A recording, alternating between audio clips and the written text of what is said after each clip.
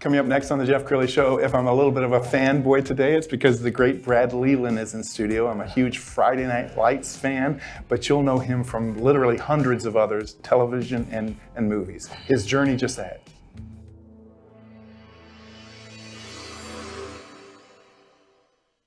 Many are predicting that the worst is yet to come, which is unfortunate, said one person here.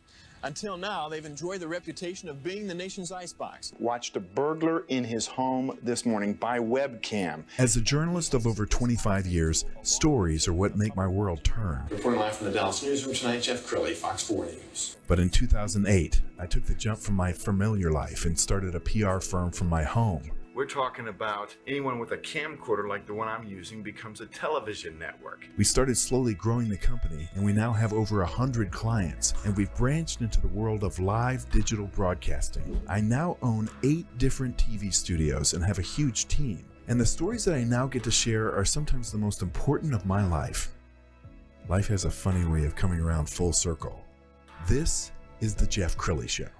Okay, I have to confess, I'm a little bit of a fanboy right now because Brad Leland is in studio. And Brad, if you're not a Friday Night Lights fan, I urge you just go and rent it. You will find yourself obsessed with it as I do. But Brad, thank you so much for coming on my show. My pleasure. It's great to be here. Well, we were introduced through a mutual friend, and as soon as I found out that Brad was going to be in studio, I started to get giddy, and my staff is all wanting to take pictures with Brad. Brad, take us back to the beginning. So I gotta say hi to Sweet Caroline, because you call her something else, but Sweet Caroline and I did a play together years and years ago, and we've been dear friends ever since. The girl you just talked about. No kidding. Reese. Wow. Her name is Carolyn. She's Reese, sorry. Reese McCormick. Yeah, and she's an awesome actress and person. And she's going to be on the show tomorrow, so she's got a tough act to follow. Oh, no. You just told me before we went on the air that your very first role was a little television show you probably heard of called Dallas. Mm-hmm. Okay, so it was already a hit show by the time you're auditioning for a role. Oh, yeah, and I had just come out of the theater world, and I'd been on Greenville Avenue working as a club manager at a place called Nick's Uptown, which a lot of you are going to remember. Probably the greatest nightclub ever in Dallas. We had live music, had everyone in the world. But I'd just come off of that, and that's when Dallas, I did One Flew Over the Cuckoo's Nest. I played Mac Murphy in One Flew Over the Cuckoo's Nest in a little theater down called Calm Eddie's down in Deep Ellum. And this agent saw me do Mac Murphy in One Flew Over the Cuckoo's Nest, and he said, do you want to do film and TV? And of course I did, and I had planned to. I just had not gotten an agent yet, and I really hadn't started dealing with that. And I said yes, and so he got me in to see the casting directors, all the ones that were around this region. And Dallas, it was great for all of us here because all these Dallas actors, we're suddenly a Screen Actors Guild. We all joined, right to work state. So, we're all in the late 20s and early 30s, those of us that were at that time, and we joined the union and started working on Dallas, which was the biggest TV show in the world at all time, except for MASH. Oh, absolutely. I think Dallas, the last, if you can imagine this, Jeff, the last episode of MASH, I think beat out Dallas, but the last episode of Dallas had something like 400 million viewers on a Friday night worldwide. Unbelievable. Can you imagine? Unbelievable. So that was a great job for us at the time to get to come in year after year and play different characters on Dallas, and that's where I got my start. And he has such a good reputation in the film and television business that one show begets another show. Yeah. We're going to put on the screen your IMDb, and as we start to scroll down it, this is only a 20-minute show. I don't think we have time to scroll down the whole list. I mean, when you look at that, what goes through your mind? Oh, Hancock, that's Peter Berg, Will Smith, and of course, and then my good buddy, I just did Big Sky with Reba, my good buddy Rex Lynn, and then Last Man Standing. Wow. I mean, it goes on forever. It makes me think of Tim, working with Tim on Last Man Standing. It was a blast. My agent said, he goes, yeah, I want you to do this sitcom. And I said, sitcom? And I thought, I don't know if I want to do a sitcom. He goes, no, Brad, this is a good sitcom and you're going to like it. It's kind of like theater because you rehearse all week and then you do the show in front of a live audience. And I knew sort of what it was, but I had not done that style. And so I got there and it was cool because it's like you make a play, like you build a play. You built that show, and every day the producers and the writers would sit there and watch you, and they would rewrite the show because it has to get down to that exact minute. It's a 30-minute show, so it has to, and so the lines and everything has to get really succinct. And they keep making it better. They keep changing the lines and changing the blocking right down to the day. Mm-hmm. And then you do it in front of a live audience, which is the cool thing for an actor, of course, to be in front of a live audience. But they've got 6 cameras, not just a couple. This is a big show. So and gotten to do that with Tim and go through that experience, and I ended up loving it. And the character was fun. He was way out there, but he was fun. Okay. If you think Tim on Last Man Standing is conservative, you should have seen my guy. he was something. Well, we're going to spend some time talking about Friday Night Lights. So many people have told me it's a good show. You got to go back. So I went back and watched the entire thing, and I couldn't believe how great those actors were. Those kids were great. Everybody was great because I wasn't around for all their scenes. I mean, I did a scene with nearly everybody, but I mean, I was thoroughly impressed, and I could understand why people, have still watching it, passing it on. It's 3rd generation now. They're old enough to, the young ones, the 12-year-olds, 14-year-olds starting to watch it. And their older siblings watch it. Their parents watched it. So it's a blessing, and we're all lucky to have caught lightning in a bottle, so to speak. And Brad, you told me that they gave you tremendous creative freedom on the show. Oh yeah, yeah. Pete said in the beginning, and that actually happened in the film. When we did the film, it was the same thing. He brought us in. All the actors were the first scene of shooting the film Friday Night Lights. He brought the first scene was at. John Autry, I think was his name, Buddy's name at the time, but he was the rich guy, the booster. And the very first scene was us having a dinner party at my house, very elegant dinner party for the coach and his new wife and all the booster people. We got to the set at like 7:30, and you get there and you have breakfast and you go to wardrobe and makeup and and then you go to rehearsal and then you start shooting the show. And then you go back to your trailer and then you go to work. We got there, and all of a sudden, the AD came in, and they rounded us up and said, all of you, Pete wants you on the set right now. The girls still had curlers in their hair. We had not eaten breakfast. It was like, what? And he wants us on the set. Yeah, he wants to rehearse. We're all like, hey, we just got here. But we did it, and we got in there, and that's when he created it. He said, all right, I want everybody to realize what this is.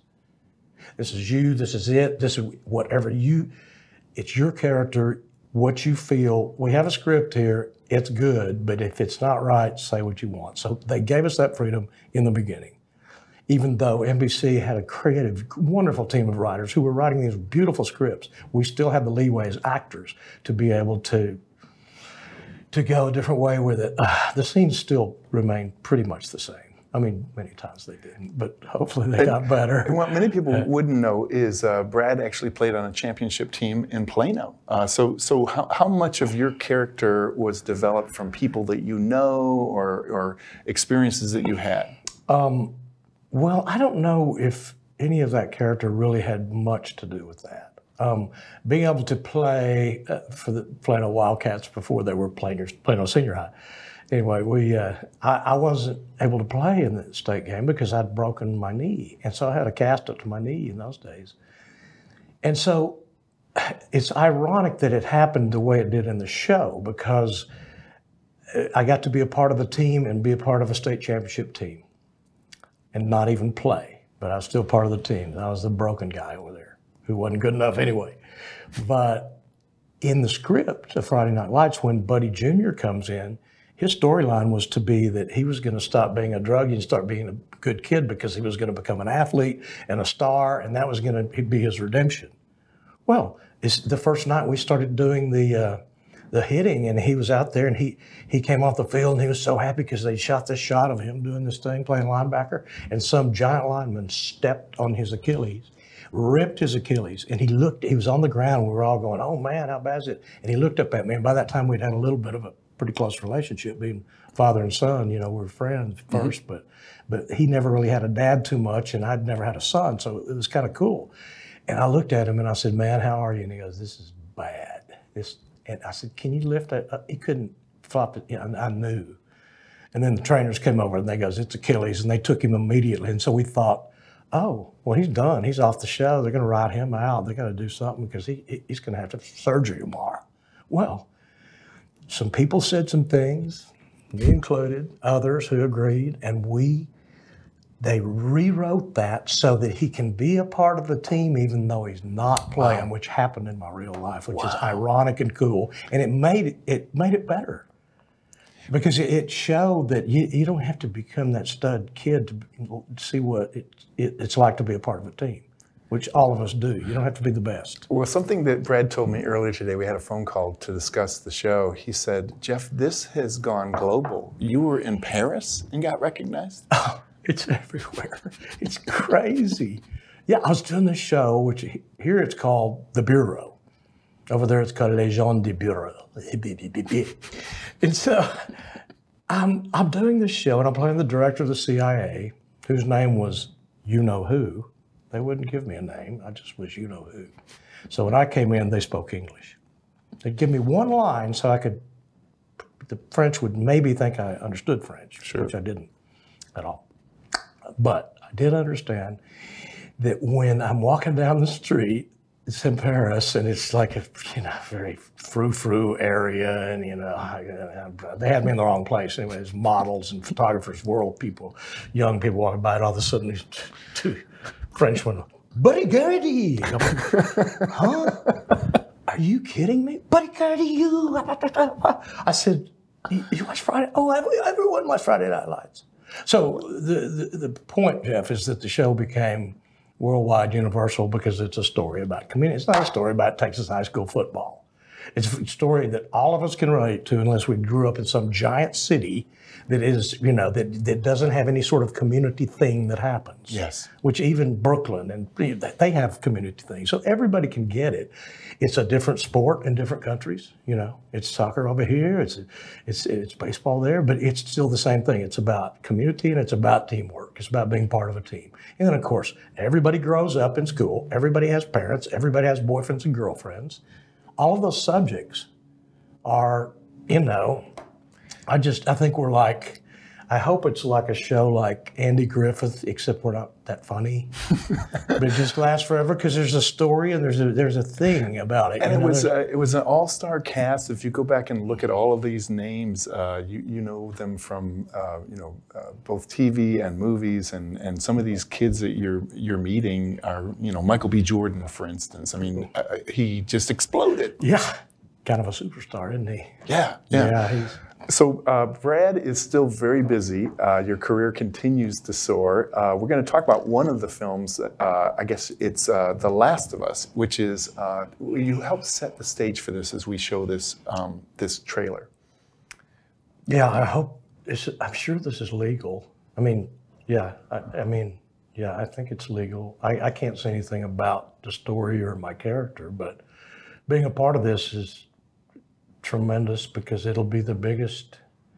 They told me that the budget, well, I don't even know if I can say anything. Okay. Except that it's an HBO Max coming next week, original series from a video game, The Last of Us, which evidently they knew they had players all over the world, 400, I don't know how many game players knew this game and loved it. Mm-hmm. So HBO said, hey, let's make a series out of it. So it's a 10-part series with some tremendous actors, a lot of the Game of Thrones people, cast and crew, and giant budget. And the word's out. It comes out next week. And so I get to be a part of that. And looking forward to seeing what that's like. It's going to get a lot of viewers, I know that. And I know there's only so much you can talk about in these new projects. Let's talk a little bit about Love and Death, which is based on a real event. Yeah, and they made a TV movie here with Brian Dennehy years ago, excuse me. And in 1990, it's a story that happened in Wiley, Texas in 1980, an axe murder, Candy Montgomery, and Betty Gore's the woman who was murdered, who was her best friend, and they were church ladies and their husbands. They were all families together out in Wiley, and this horrible thing happened, and violent crime, and it was the first time anything that ever happened like that in Wiley, Texas, small town at the time. And so that made-for-TV movie was Wade, and Hulu just released a version of it with Jessica Biel.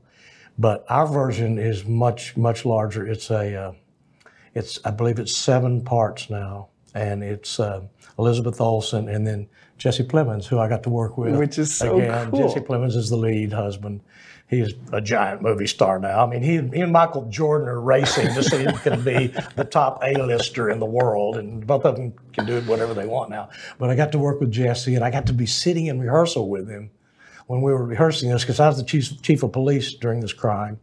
And he's a suspect, and I'm rehearsing with him, and that's when the crew all burst in. It's 7 o'clock in the morning. We're just starting to talk, and we're starting to just, get ready to do the scene. It's just the 3 of us, the director and Jesse and I. All of a sudden, the whole crew burst in, and they announced that Jesse had been nominated for an Oscar, and his wife, of course, both nominated this past year for an Oscar. And it just to see his face, and having known him when he was 17 on Friday Night Lights, and seeing now he's nominated for an Oscar, and he's a great actor and a great guy. Unbelievable. And so is she. I mean, they're just normal, wonderful parents. Have 2 little boys now. Well, something that really impresses me about you, Brad, you're incredibly grounded, and I'm sure that one of the reasons you're so grounded is you got a good home front. We got some pictures off of Facebook of your bride. Oh my. How long have you been married now? We've only been married, I think it's 45. We got married in 78. What does that mean? There we are, getting married. Yeah, we were 23. I was 23 and she was 22. And those are Taya and Leah, who are now somewhat older. The one on the right, Taya, there they are. Yeah, they grow up. Yeah, that's the best thing that ever happened. And that has to keep you grounded. I mean, it's in Hollywood these days. Marriages just come and go. And so, talk about having just a strong team around you. Exactly. No way I could have done it without her. I really owe everything to Freda, and then she gave me those 2 daughters, and that'll take away. You can't go mess around too much when you're a dad with 2 daughters, and your wife's an actor, and you're both going and doing. So we traded off, but she did a lot more than I did. I remember one time she goes, "Guess what?" I said, "What?" She goes, "I made more money than you this year." I was like, "All right." I'm not one of those husbands that think, I'll make the money. I was like, come on, keep writing. Wow. Yeah. Well, we're almost out of time, and this is kind of this is your life, Brad Leland. How do you want to be remembered? Well, I've been thinking about this since I'm 68, but I'm only getting younger. I promise. I'm only trying to get younger. Betty White was acting till she was 99. People say, we're getting my buddies. We're getting old. I am not getting old. Period. I'm not. Not. I would certainly like to leave a piece of work that was extremely meaningful. I mean, Friday Night Lights is a pretty good thing for a TV show, but I would like to leave a character that had some pretty serious impact forever, and was nothing like me. Maybe just people go, that's not even him. I mean, as an artist, as an actor, whatever it is that I do, I would like to do that as that. But the end thing that's most important to me is that somehow, it's so cliche, but somehow we do something good, and we bring something good, somehow influence people in a way that might stay around forever, at least in your own family. And if it spreads out, it spreads out farther, and if you spill your water and your ice all over the notes, then that must be the end. I think that's pretty good. I think that's the end. I'm impressed. That's how you end your life. You spill everything. And I guess our desk is waterproof. I just discovered that. It seems to be going down in this little Jeff Crilley. Clean up going down aisle 1. All right, we're gonna get some towels in here, and we're going to end with Brad's Facebook page. Go ahead and go on there and like and friend Brad. Thanks for coming on the show. Thanks, you bet. That's it for now. We'll see you next time.